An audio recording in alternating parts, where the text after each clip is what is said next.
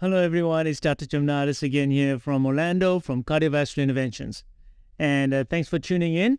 Today, I'm going to talk about diabetes and the effects of diet versus medications, diet versus drugs, to see which one you can really choose. I want to empower you all to make this decision. So, in the September article here in the New England Journal of Medicine, there's a beautiful article here. It says glycemic reduction in type 2 diabetes. And I want to discuss this all with you so that you all can know the effects of diet versus drugs in diabetes. Now, diabetes is a huge problem, especially for cardiologists, because we know that this causes cardiovascular disease, which is the number one cause of death. It causes heart attacks, congestive heart failure, blindness, dementia, peripheral vascular disease. And we know that diabetes is on the up.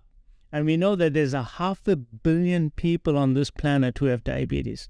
This burden is huge. And we know that there's 1.5 million new cases of diabetes every year. This is an epidemic. We've never seen this before. Even 40 years ago, we didn't have this type of diabetes. So obviously, we talked about this in my previous videos where I said that it is mostly the diet and the lifestyle and what we're eating and how we're eating and how frequently we're eating. And that's the root cause of this problem. And it's happening all over the world. So in this article, they talk about the medications and how good they are for your diabetes. And what I talk about in my previous videos is how good diet is and is in completely reversing your diabetes, completely reversing it. So I'm not saying that you shouldn't do drugs. I'm saying that drugs have a place, absolutely, but so does diet. And it's not emphasized. So let me show you some of the data that we came up with. So this was the GRADE study research group. And what they did is that they took a 5-year study. They put a lot of patients into it. In fact, there were over 5,000 patients. And these were all diabetic patients. These diabetic patients had a hemoglobin A1C between 6.8 and 8.5. So for those who don't know, hemoglobin A1C is the test that you look to see how good or bad your diabetes is. And you want your hemoglobin A1C to be less than 6.4. And these patients all had diabetes for 10 years. And they studied their hemoglobin A1Cs, but they divided them up into 4 groups. They all got metformin, which is a medication for diabetes. And then one group got insulin in addition to metformin. The second group got a GLP-1 receptor agonist. That's a group of drugs that they use for diabetes. And then another group got glimepiride plus metformin.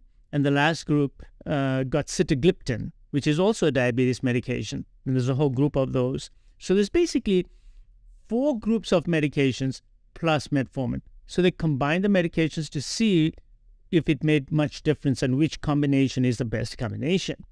So when they studied these over 5 years, the goal was to make sure the hemoglobin A1C came down to less than 7.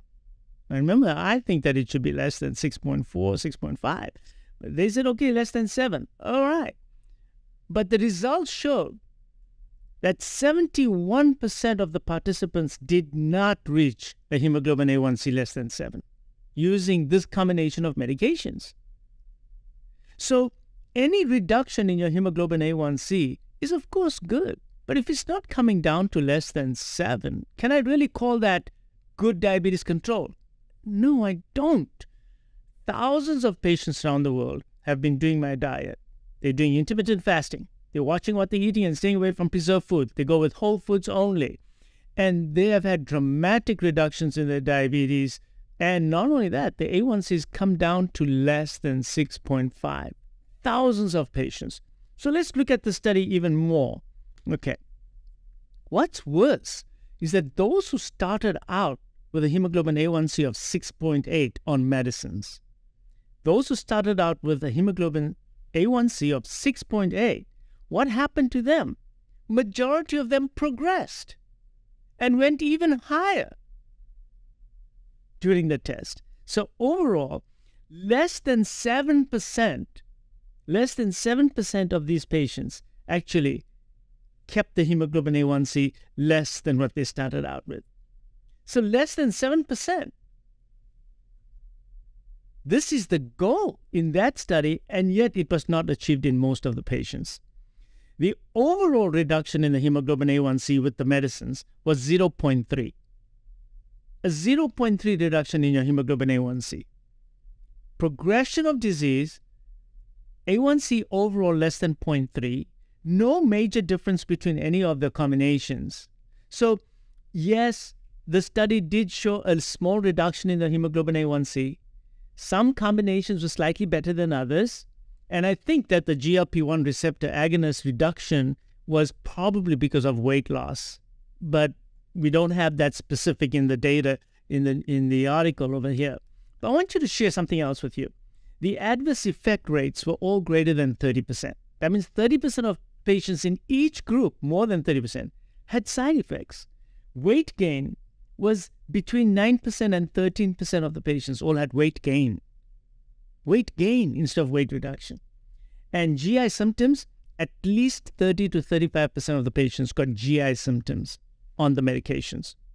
So what I'm saying is that, yes, the study did show a small reduction in hemoglobin A1C, but am I happy with that?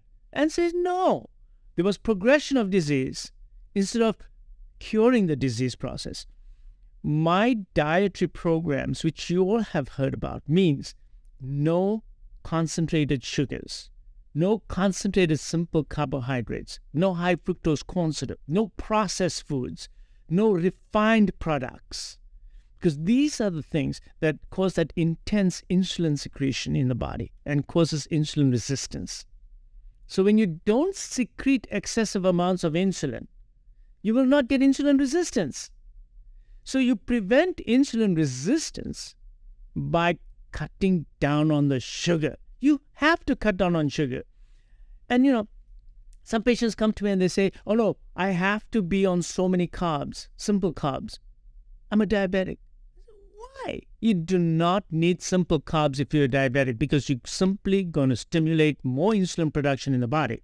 Type 2 diabetes is hyperinsulinemia, too much insulin production because you have insulin resistance. The way you make yourself sensitive to insulin again is by changing your diet so you're not stimulating your body to make so much insulin, by eating foods that are more complex carbohydrates, lots of fiber in them, whole foods, no processed foods, no refined products, no powdered stuff, no ground up stuff.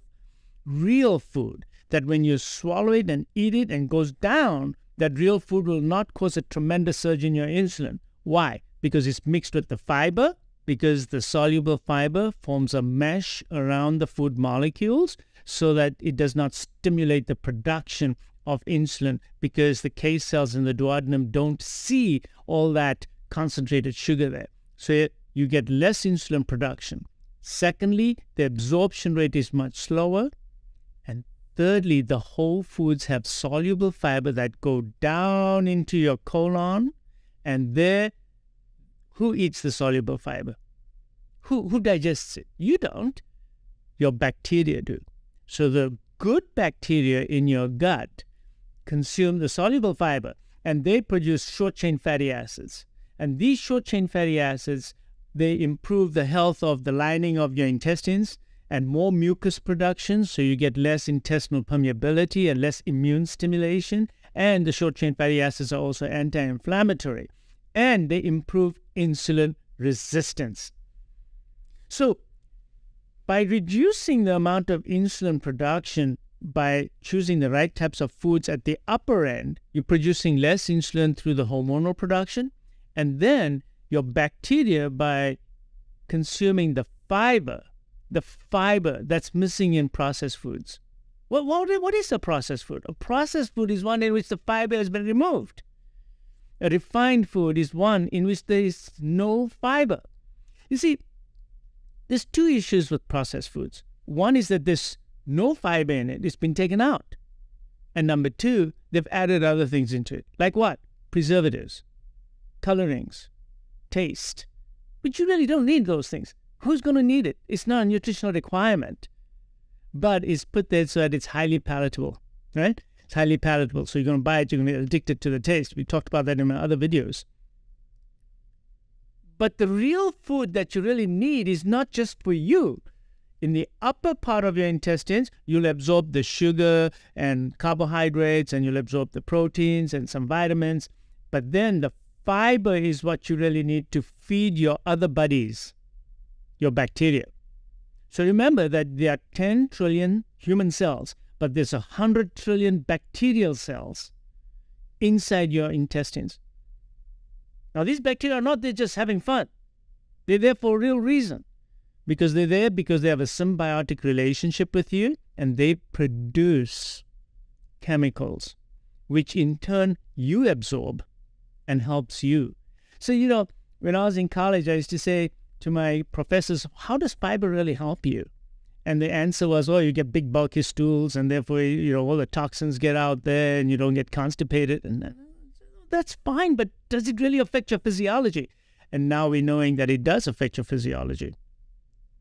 So what happens is these bacteria are not just sitting there. They actually consume the fiber and produce short-chain fatty acids and a ton of other molecules. And by the way, they are also the ones that consume all your polyphenols and other things which we know are good for us. But it's not for us, it's for the bacteria. You're eating for yourself and your bacteria.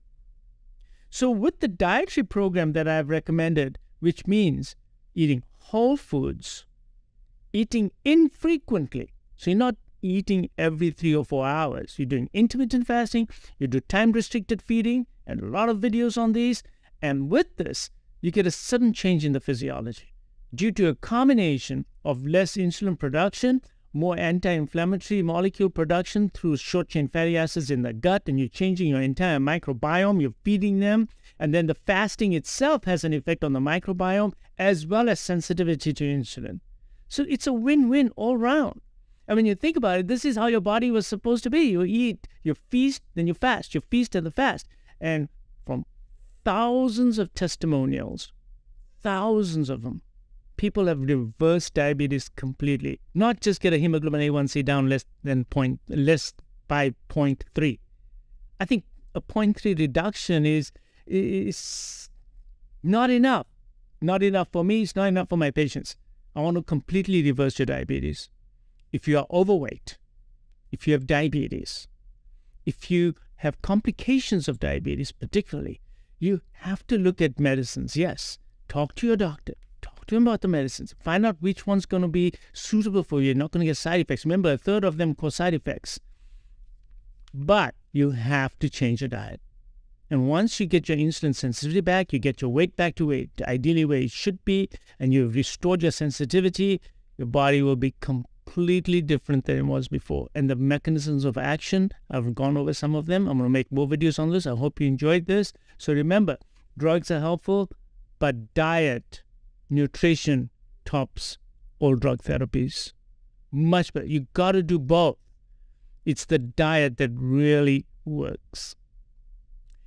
If you like this video, please click thumbs up, and I'll see you again on our next journey. Take care. If you liked this video, here's one that I would recommend. And if you want to see my latest video, please click here.